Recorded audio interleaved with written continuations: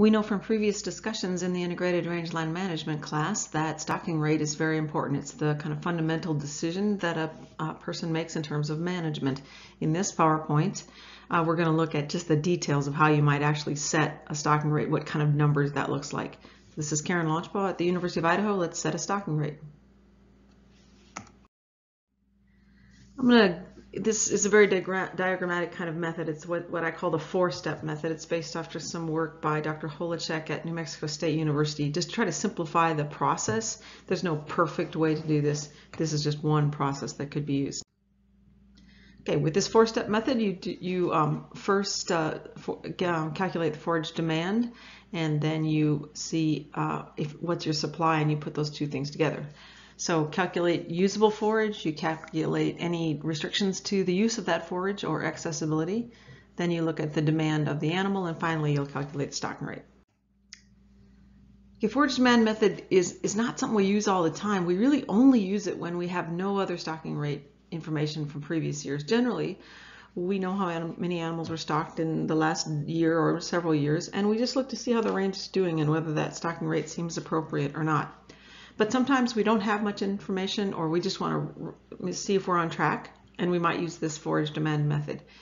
To estimate the carrying capacity in a biological survey or land appraisal, you might use this method because it isn't based on history or management. It is just based on biology.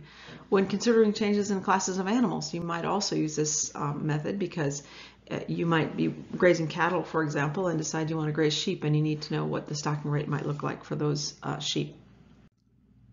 Step 1, calculate the usable supply. You start with some estimate of biomass. The weight of biomass per acre times the area would equal the total biomass that you have. And how do you get total biomass or biomass per acre? You would get it by clipping plots, or you might get it by looking in the soil survey, where they have estimates of what production there might be on an unfavorable, normal, or favorable year. So those would be places you might start, either by going out and collecting the data or by looking in some book values, such as on the web soil survey. And then you would convert this total biomass into usable forage. So moving from the total biomass times that proper use factor, we talked about that in the previous lecture. How much do you intend to use of the available forage, and then you would get the usable forage supply.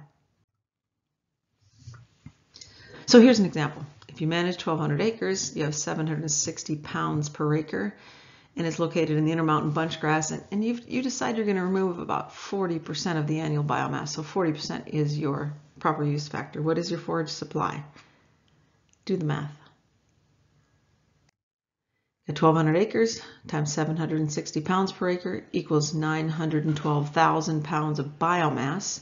You multiply that times your 40% proper use factor, and you get 364,800 pounds of usable forage.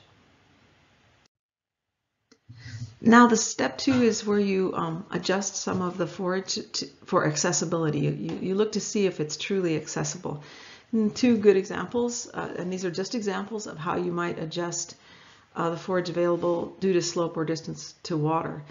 These are really just raw averages or guidelines. You need to know your livestock situation better to determine what area of the pasture is or is not accessible because of slope or distance to water. But for example, if you had any slopes in your pasture that were generally rolling 0 to 10 to 15% slope, there would be no reduction. That's accessible forage to every type of animal.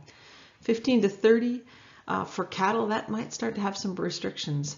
So you might reduce the forage available by 30%. Only 70% of it is available. That would matter what species it is. For example, 15 to 30% slope might not be accessible to cattle, but would be totally accessible to sheep and goats. If you get in higher slopes like 31 to 60 for cattle, you would have a 60% reduction. Most of that's not usable. It's hard for animals to get onto those slopes. So only 40% of the forage is usable. And if you get slopes over 60%, that's really steep. It's more than a 45% incline. And these guidelines would say just don't even consider that usable. So remove any forage that's growing on those slopes. Distances to water, again for cattle on kind of gently rolling areas. You might think of things like all areas within a mile of water are accessible. When you get to 1 to 2 miles from water, about half of that forage is available.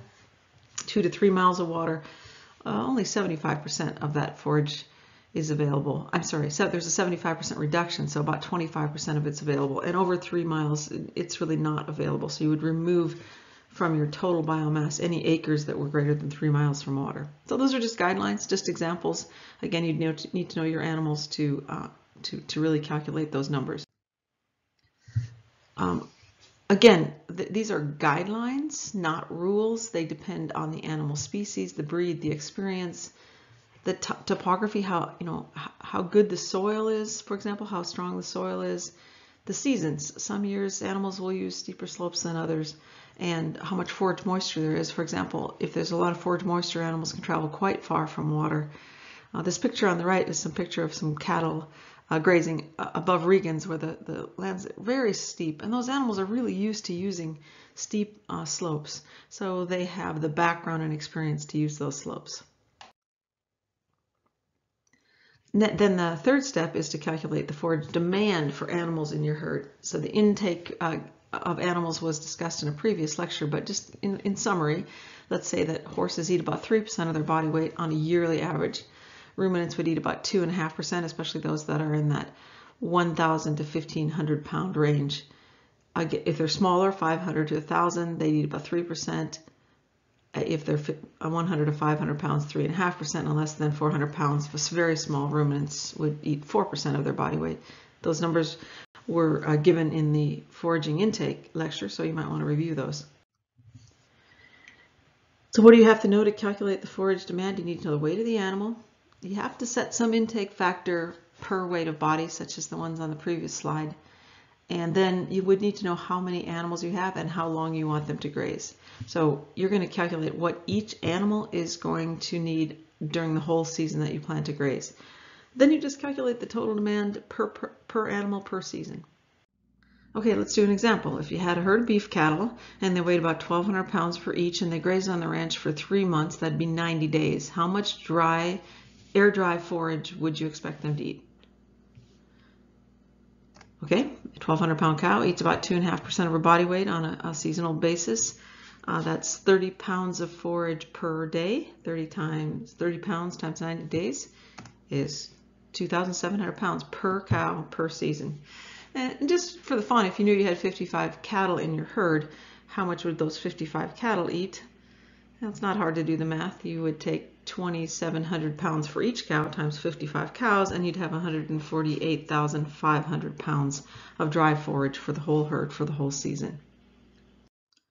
Now you can calculate forage demand in pounds per animal or pounds per herd like we have. You could also talk about it in terms of AUMs. Remember, an AUM is 750 pounds of forage. It's the amount of forage an animal unit, a 1,000 pound grazing ruminant, would eat in a month. So it's 750 pounds. The way you make that conversion between animals and animal units then is with that term animal unit equivalent that we described earlier. So an animal unit equivalent is the number of animals in an animal unit, or the proportion of an animal unit that each animal is equivalent to. So it's probably easier to describe in numbers than in words. So here we go. So the number of animals times the animal unit equivalence equals AUMs, equals animal units. So for example, in this chart, if you had 6 bulls, each bull is 1.35 animal units. They're bigger than an animal unit. So therefore, they're more than one animal unit. 1.35 is their animal unit equivalent. So you just take the bulls times 1.35, and 6 bulls would equal 8.1 animal units.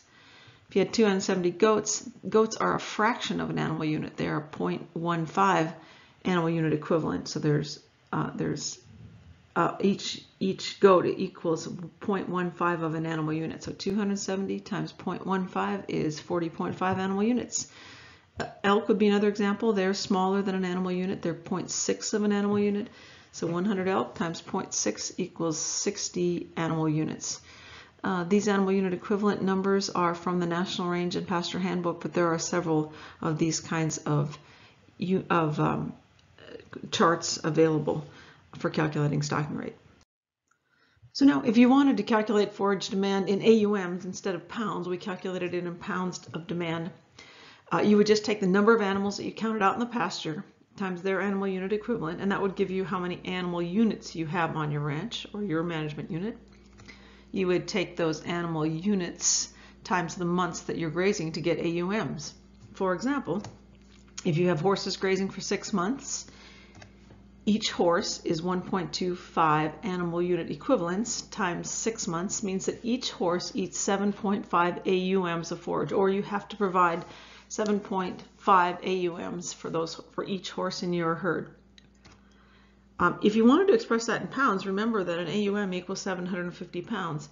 So if you have 7.5 AUMs for each horse, and each AUM is 750 pounds, then each horse for 6 months will eat 5,625 pounds. So see how you can easily convert AUMs to pounds of forage. Remember that each AUM is 750 pounds in our examples. Last step is calculate the stocking rate. Remember that a stocking rate has to include 3 things. It has to include a number of animals or animal units.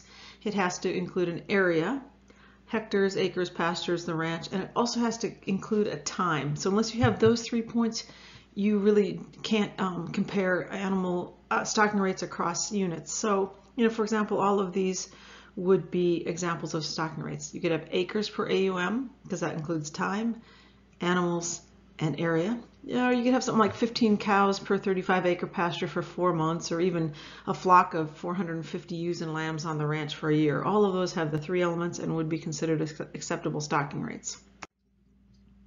So that's it for the 4-step method for animal demand. Calculate the usable forage, adjust for accessibility, calculate forage demand for animals, and then just compare that forage demand and the forage supply to calculate the stocking rate. Okay, the devil again is in the details, because there's no average amount of a forage animal eat on any day. They vary throughout the year, and the amount of forage varies significantly from year to year. There might be a long-term average on your ranch, but some years you could have twice as much or half as much forage. So here's some examples of how much that variation can be with crested wheatgrass in Idaho. This was a study that was done by Lee Sharp, Ken Sanders, and Neil Rimby, and in 1957, when precipitation was 11.7 inches, grass production was 846. But then look just a couple years later in 1959, when they got not much less precipitation, but it must have come at a different time of year, because now biomass is half of what it was in 57. And then look at 60, we have half as much precipitation, and we have a fraction, just 186 pounds per acre. And then a few years later in 1971, when they had high precipitation, then the grass production was over 1,000 pounds per acre.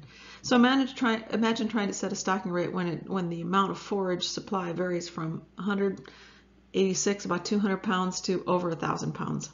It's a big challenge. So how do you handle that challenge? How do you set a stocking rate amidst that variability? There's a couple of ways that people would recommend. One is to have a pretty flexible stocking rate where no more than 60% of your herd is in breeding stock, because your cows and ewes are the ones that are most difficult to kind of buy and sell on a short-term basis. And you would add that flexibility by using, say, stocker animals, or leasing some of your grass out in good years, and then not putting any extra animals on in bad years. Another way to do it is to have a fixed herd, not very much from year to year, but have that number of animals set quite a ways below the long-term average, what you might expect in the long-term average. So, for example, the NRCS calculates on the web cell survey, they calculate and give details on stocking rates, amounts of production in favorable, normal, and unfavorable years. If you were going to use that fixed stocking rate, you might set your stocking rate for the amount that would be expected in an unfavorable year. Establishing the stocking rate, again, is best if you have past experience, if you know a lot about the current situation. Other things you might use are trying to think ahead. What's the long-term weather forecast? We're getting better and better at understanding how much forage there might be throughout the year. And you also want to consider financial goals that you might have, management objectives, etc., etc. So there's many things that you have to consider besides just the math. So those are some details on setting a stocking rate. In the class, if you go to the web page, there's a bunch of examples of how to work through the math and then some considerations that you might need to make. So setting stocking rate, again, is as much an art as it is a science, but there is some science and math involved. The key is to set a stocking rate, then monitor.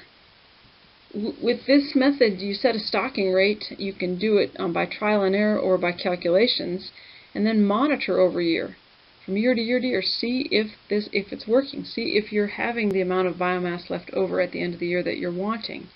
Also looking across the pasture to see areas that are heavily utilized or have low utilization.